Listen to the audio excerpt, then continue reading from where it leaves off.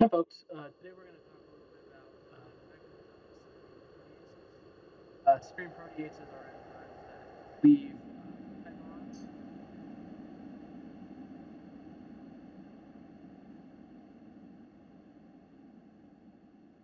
and they use a catalytic serine. Now I have here kind of this background. The serine here is our actually going to be doing the attack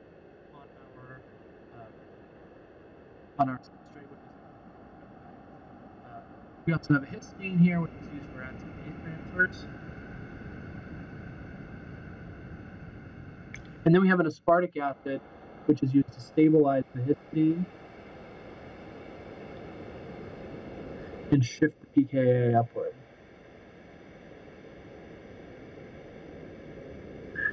This means that histidine is going to become more basic. And the whole idea here is to start the reaction, we need to pull off this hydrogen from serine. As you might recall from organic, OHs are not really good nucleophiles. It's more effective for the negative charge or free pairs to use in attack. So histidine really needs to pull that hydrogen and then allow the bond electron to attack something. But OH on the serine is not particularly acidic. Its pKa is out of the normal range. And so histidine kind of has to pull that hydrogen at the same time that it attacks. In order to do this, it needs to be a stronger base. And this aspartic acid, the negative charge on that aspartic acid, is going to help us to make that more basic. You can imagine if histidine pulls that hydrogen, it's going to take on a positive charge. And then we're going to have an ionic attraction here between the positive histidine and the negative aspartic acid, which is a thermodynamic bonus we're going to build up this ionic attraction that we didn't have before. And that's going to help things move along. It's going to make histidine essentially want to have a hydrogen more, which means, a higher pK. So what we're going to see here as we move along is our substrate is going to bind. And you can see our substrate is a polypeptide. Again, the rest of the chain is here. Different serine proteases will have different specificities. And so what we'll see is, for example, chymotrypsin would cut C-terminal to Y, F, and W. That would be here at our R1. That would be Y, F, and W. For chymotrypsin, for trypsin, we would cut C-terminal to R and K. So that means we'd have an R or an arginine or lysine here at R1. For pepsin, we'd cut N-terminal to Y, F, and W. And so that means that R2, for example, would be O, F, and W. And so the different serine proteases that we can talk about are going to have different specificities based on what their active site has. The active site of our serine protease is going to have either a nonpolar patch to bind to these aromatics, or a positive patch to bind to or a negative patch to bind to these positive side chains. So that's what gives our serine proteases specificity. But all of them are going to have these three amino acids we talked about. These are called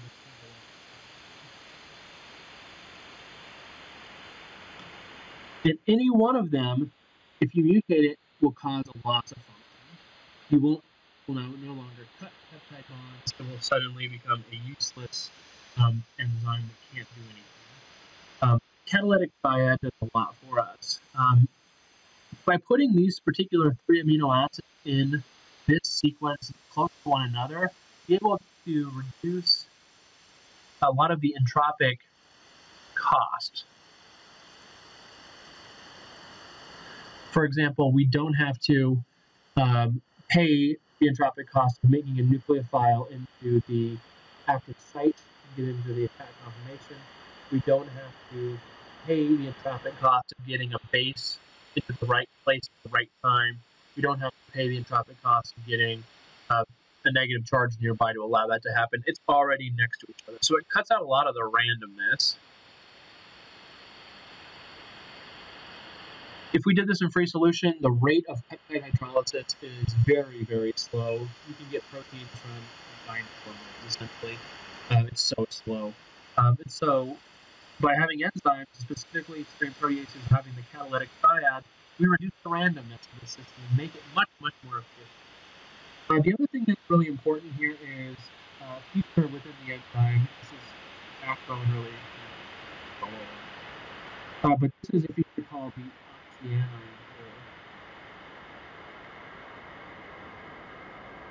pair. And this contains, usually it's backbone amides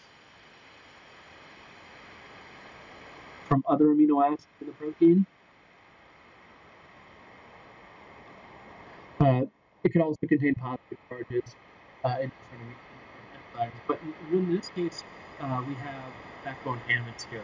And you can see that these hydrogen bond, distance is too far here. It's not close enough. It only binds to this transition.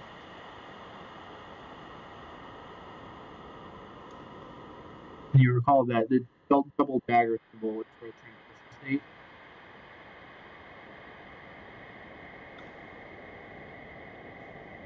So it only is able to contact the transition states and some of the intermediates to stabilize them and speed up the reaction.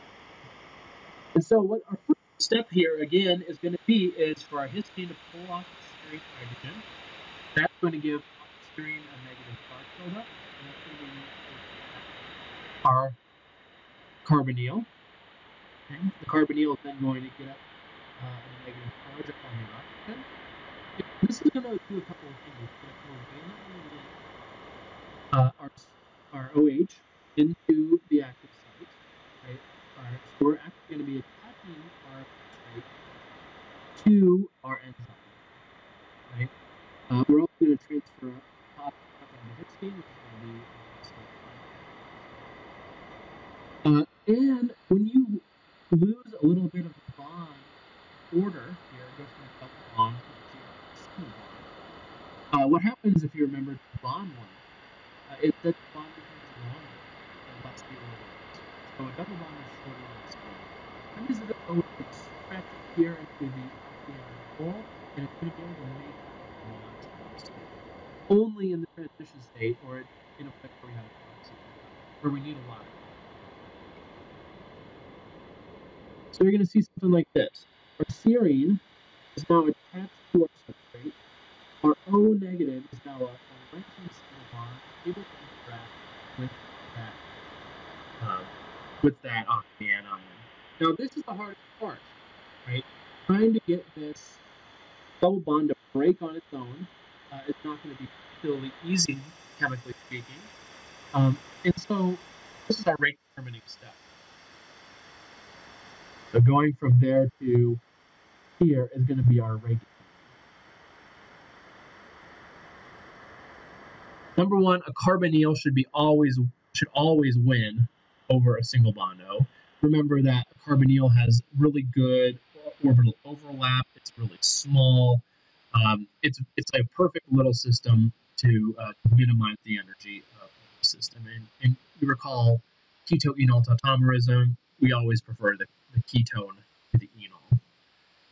So this is going to be a little bit of an uphill slog. We might imagine that going from that last step, we're going to be going uphill like this, right? In free energy space.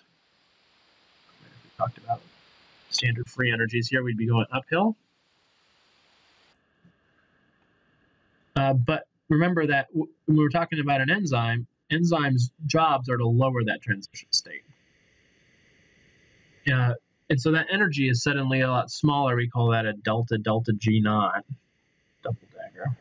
The change in free energy of the activation energy between the catalyzed and the uncatalyzed rate constants, that would correlate to stabilizing the transition state through these hydrogen bonds, and also by cutting out the randomness due to this the arrangement of our pieces.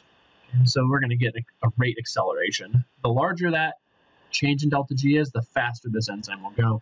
And that's how we can get these things to happen in reasonable amounts of time compared to free solution. So there we go. We have a nice tetrahedral intermediate.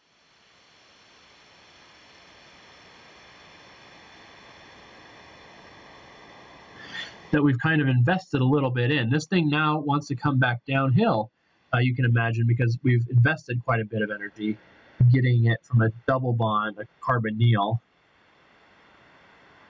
to a single bond O. Really kind of like an enolate or a hemiacetal kind of thing, acetal. So obviously that's a bit of an uphill slog. And so this thing is going to want to reform a carbonyl at some point. And luckily for us, we have all the pieces we need to do that. Our negative charge is going to be able to pop that down and take off the leaving group.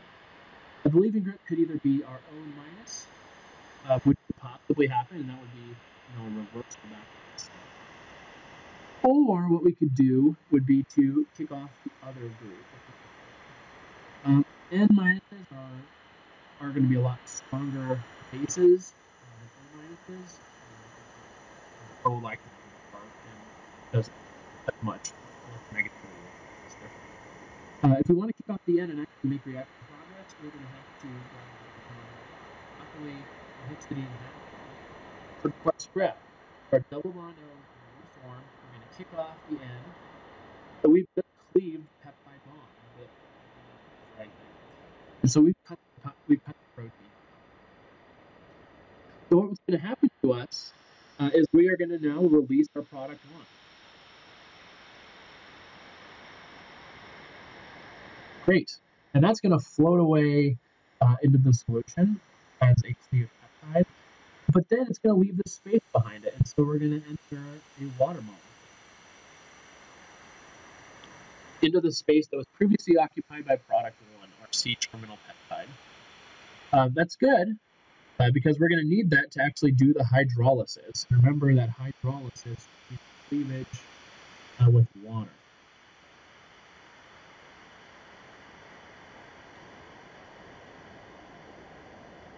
Last time we cleaved it with a serine. This time we're going to cleave it with water.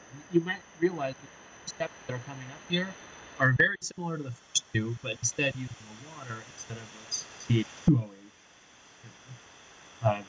So we have our product 1 released, we have a water coming in. We can see that our product 2, the other half of our product, some of our active space still, covalently linked to the serine. And if we want to do another round of cleavage, we're going to have to get this thing off. That's our main goal in this one. So histidine, luckily, is now neutral, basic enough that it wants to pull a hydrogen. It's going to pull that hydrogen. This bond is now going to be attack our carbonyl, and it's going to kick up the charge onto the oxygen. When it becomes a single bond here, remember it catches up and reaches into the oxygen, and that helps stabilize our transition state and our product. So we have now a nice single bond at the heat intermediate again. That was our rate determining step.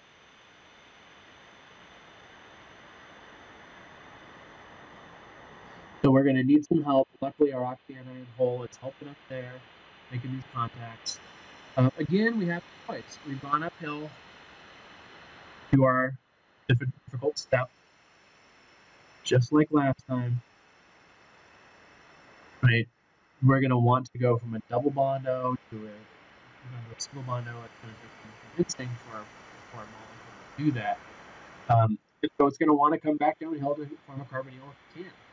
And it can, luckily, here, as long as we can prepare back down to a double bond. But if we do that, we're going to kick off a leaving group. We can kick off our OH. We just be going backwards. Or we can kick off our serine. And it's going to have to grab a hydrogen on the way out. Luckily for us, our histidine has that. Looks like there's a small error here.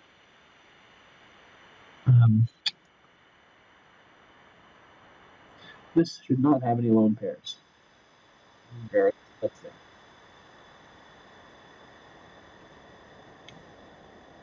Go away, lone pairs. All right, you get it. So there shouldn't be a lone pair on that guy. So there we go. That is going to finish our mechanism. We're going to reform our carbonyl. We're then going to kick off our serine and grab a hydrogen on the way.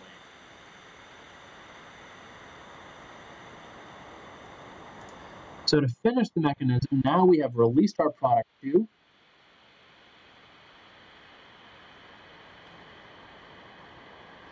We have a liberated product 2 that will float away into the solution, and we have a recharged serine, a recharged histidine, and a aspartic acid still in our active site. These are in the same charge states as they were originally. And if we look at this active site, this is exactly where we started. So we'd be ready for another site to pop on in. And then we could repeat this. And so kind of a review, we're going to use the serine to do the attack, and then we're going to use histidine to pull hydrogens as needed or add them back to kick off leaving groups. Aspartic acid didn't do anything, really. I mean, it was there and it helped out histidine in doing its job. And it's a very important support role, but it doesn't actually do any chemistry. It doesn't push any arrows. It just hangs out and helps stabilize histidine. So it's kind of like a wingman or some sort of an assistant to this histidine as it does its job. And so luckily for us, this is all back in the original state, so all we have to do is wait for that substrate to come in. So I hope that helps, folks.